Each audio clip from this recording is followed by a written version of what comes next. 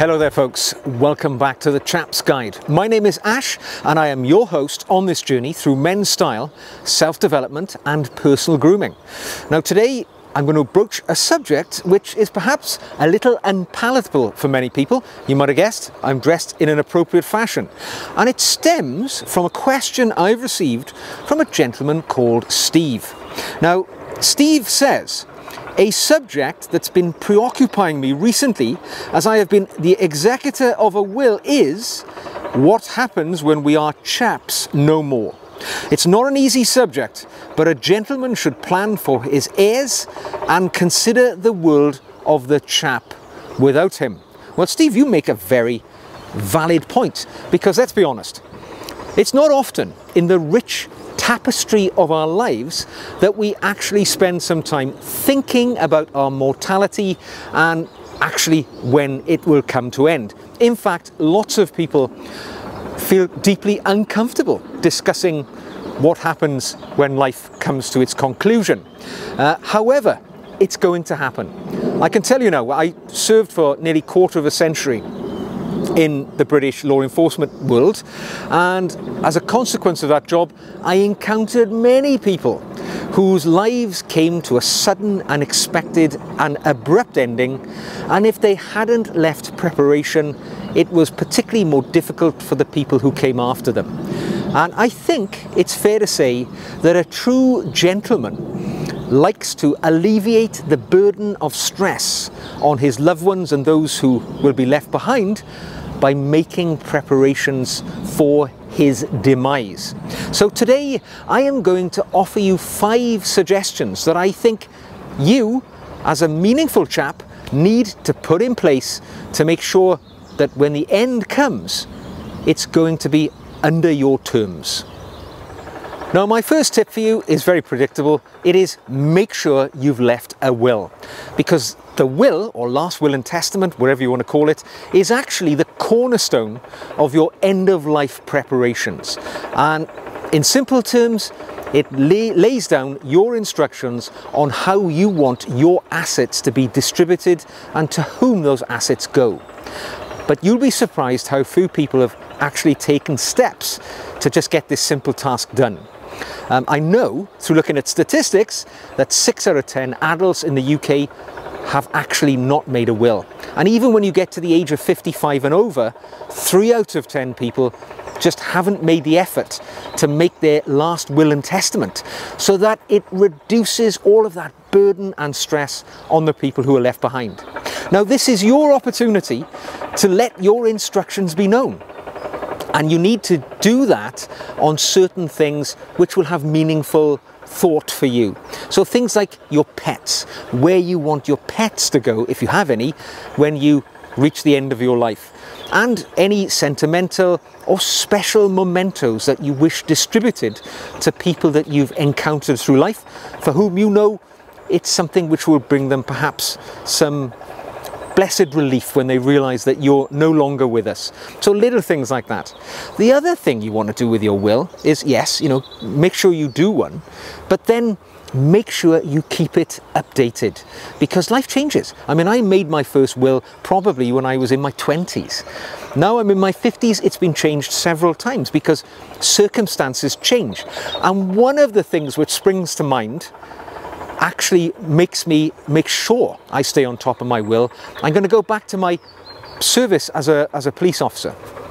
I remember once going to a cemetery in my local town where I was working at the time, because a soldier, a British soldier, had been killed while on active duty, and he was being buried in our local cemetery.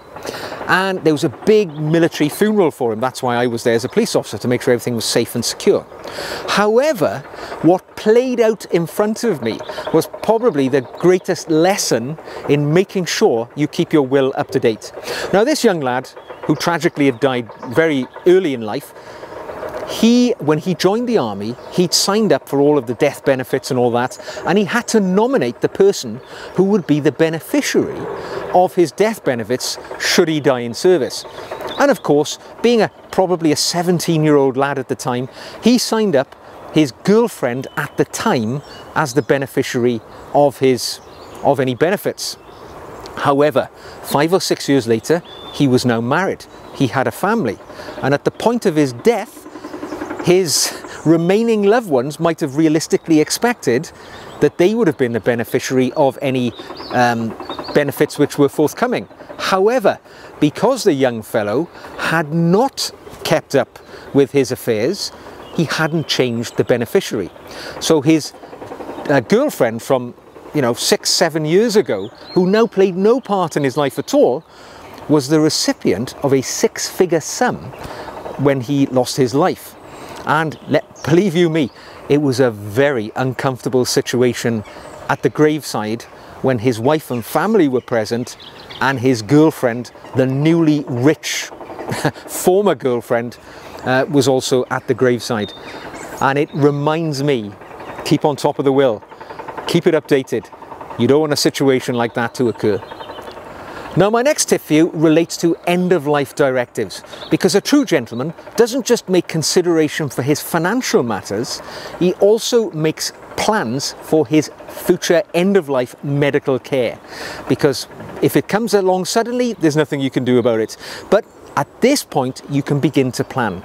You can take into account the thoughts that you have about how you wish to meet your end. And you can do that by putting in place things like a living will or a enduring power of attorney if you live in the UK, where you can empower your friends, your loved ones, whoever you choose, to make decisions about your end-of-life care if you're unable to do so. So making these plans at a stage where you're able to think about the dignity and the way you would like to reach the end of your life, now is the time to do it. And the important thing to do is ensure you communicate these instructions to those who you can envisage being around and making sure these things take place. Your family, your loved ones, close friends, people that you trust. Your medical carers if you're in a situation where they need to know, because by telling them you will end up having the dignified exit from this world that you as a gentleman should deserve. Now, my next tip for you relates to a legacy portfolio. You think, what on earth is that? Well, a true gentleman doesn't just think about the legalities of life so that they're all sorted out for the next generation. You should consider thinking about a legacy portfolio. This is a way of capturing the aspects of your life which you would like to go forward into future generations. This used to be quite common in previous generations, where people would leave what they'd call papers for others to read, the letters, the things like that, which encompass their life journey. But you can do the same, because all of these things would otherwise be lost on your passing. So many people will sort of create a portfolio of memories and things which they would like to go forward. It can be a collection of photographs. It can be letters, which are somewhat less common these days, but people still do so. It can be even a memoir or recorded messages. Particularly a memoir, if you're somebody who's led an interesting, full and active life, and you can envisage at some point in the future a grandchild or a great-grandchild asking the question, what has our family done in the past? You can leave a sort of tome, a volume of your life story. Call it a memoir, so that it can be read by future generations and they can learn from your life experiences and revel in the achievements that you made in your lifetime. Now, for myself, I've been keeping a journal for many, many years. It serves as a sort of daily diary and a goal-setting target that I achieve every day, or month, or week, or year even, when I do my life audits. But if you were to look at my life journals from sort of 10 years back, you'll find a picture of my life unfolding and how I got through life. So for me, that kind of serves as my life portfolio for people to read in the future. And of course, there's something like 600 videos now in the ether of me giving lifestyle advice and sartorial tips to people. So my legacy portfolio is kind of sealed here forever now. Now, my fourth tip for you is kind of straightforward, but it's organise your financial affairs. Get them ready. And, so that the people coming after you, you've lessened the burden on them. We're gone at this phase. Nothing's going to trouble us anymore. But the people who are left behind, they've got to pick up the mess. They've got to continue living. And we can make that a lot easier for them by getting all of our financial affairs in one consolidated place, so that when they need to pay for our funeral, do whatever they need to do, they can go and access the information that they need to let their lives go forward in a happy, stable way. Now, this can be as simple as just leaving instructions, but also in this modern era, you might want to leave passwords. You might want to leave instructions on where your funding, your money is all hidden away. And of course, let's be honest, gentlemen, if you've been maintaining a secret slush fund, which you've been using to take the odd conference trip to Las Vegas, or it's been funding your trips to the horse racing, perhaps you want to declare that in your financial consolidation report for those who are coming after you, so that that money can be used to a positive effect after we're off at the racetrack in the sky. Now, my last tip for you is fairly straightforward, really, because we have perhaps foreseen the future. We know our demise is inevitable, so we can plan our farewell. And this is a wonderful way of saying goodbye to the people that have loved us and have played a part in our life. We can plan for it. We can make provision, maybe for our funeral, our memorial service. We can make our views and thoughts known if we talk about it, and perhaps we leave a written record of what we'd like. So we can decide, do we wish to be buried or cremated? What sort of memorial service we want? We can choose the music, the readings. If you're a secular person, a bit like myself, the thought of a religious service would be anathema to the way I've lived my life. So you leave instructions to ensure that, you want a humanist exit from this world or none at all. It's entirely down to you, if you make plans and you prepare for that final exit.